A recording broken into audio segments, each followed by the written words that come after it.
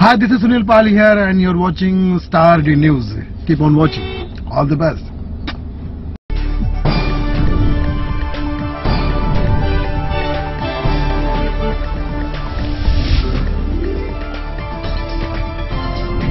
आप देख रहे हैं स्टार डी न्यूज, हर खबर का असर। वो आप देख रहे हैं कि किस तरीके से थोड़ा हल्का पीछे का पूरा आज नहीं बल्कि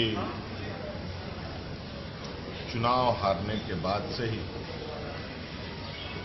मुझे लगता है जो आज विपक्ष में बैठे हैं लोग, वो आज उस चुनावी परिणाम से उभर नहीं पाए और नतीजा आप देख रहे हैं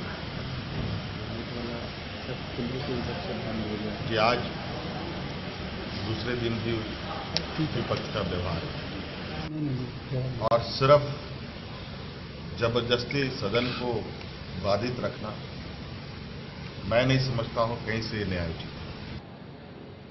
आज इन लोगों ने एक्साइज में गलत नियम बना करके राज्य सरकार को नुकसान पहुंचाया। आज कई राज्य में कार्यरत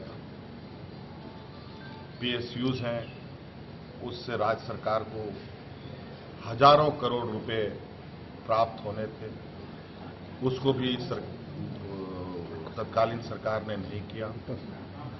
नतीजा आज स्थिति ऐसी है कि राज्य का कोषागार किसी तरीके से चल रहा है। हम लोग वित्तीय प्रबंधन पर बड़ी तेजी से काम कर रहे हैं और हम उम्मीद करते हैं कि जिस तरीके से तत्कालीन व्यवस्था ने राज्य व्यवस्था को डिरेल किया है, उसको हम लोग फिर से उभारेंगे और राज्य को एक दिशा देने वाली बजट है। ठीक है, धन्यवाद।